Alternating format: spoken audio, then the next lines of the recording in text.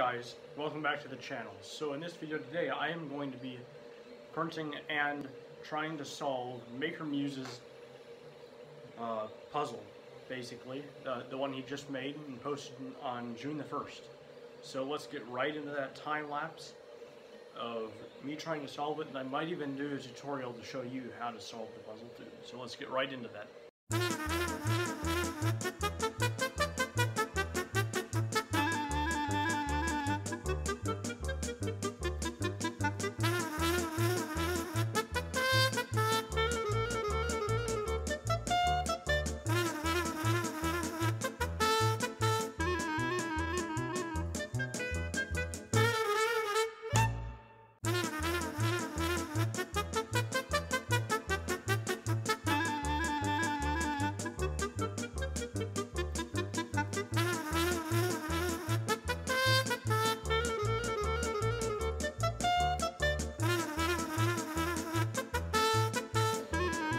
Okay, so you saw the time lapse. That model was green that I had printing, and here's the interesting part. So I screwed up, and I printed this off, and as I can show you, these parts just don't fit together at all, basically. They're way too tight, and I believe that's because I was using a 0.3 clearance, and that just, with 3mm layer height, just isn't enough clearance to actually allow the parts to slide together. So I already had recorded the time lapse, and I'm printing it off now in blue Matter Hackers image build at 0.15mm layer height, which I think will fix the problem. And these are the only two parts that fit together, which I don't know exactly which two parts they are, but I didn't do it the right way, obviously. But that's why you're going to see the green model print out and then switch to blue, because I messed up. And I just don't feel like having to re-record my time lapse. But, yep, so let's get into that model that's printing right now. Okay, so I got all these parts finished printing, and we're going to keep them set up like this. So you'll be able to tell based on the models in the actual thing. It's pretty easy. My setting, I'm using Matter Hackers image build blue PLA at 110 degrees, and I am basically running it normal. It's at 100%. The flow's 110, not 100, sorry.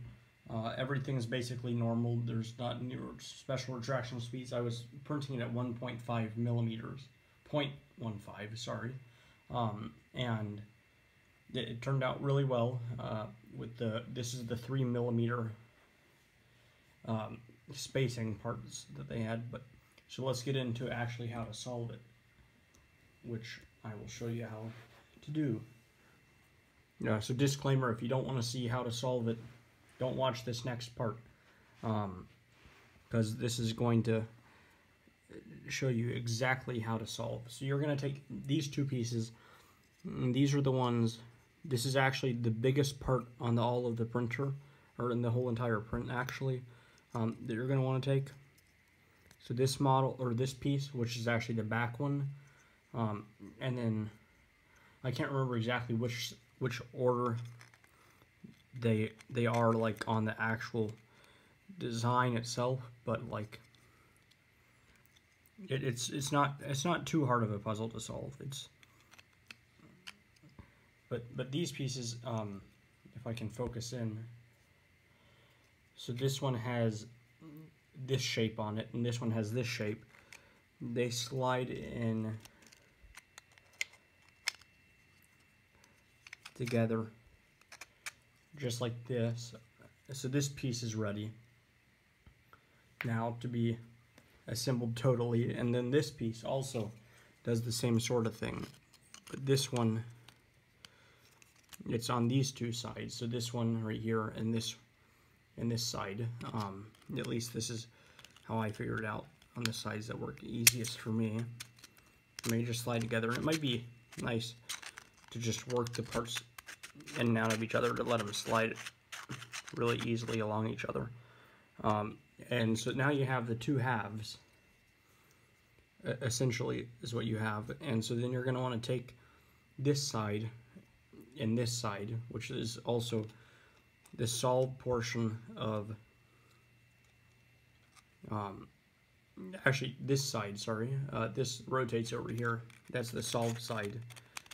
And just slide it right down.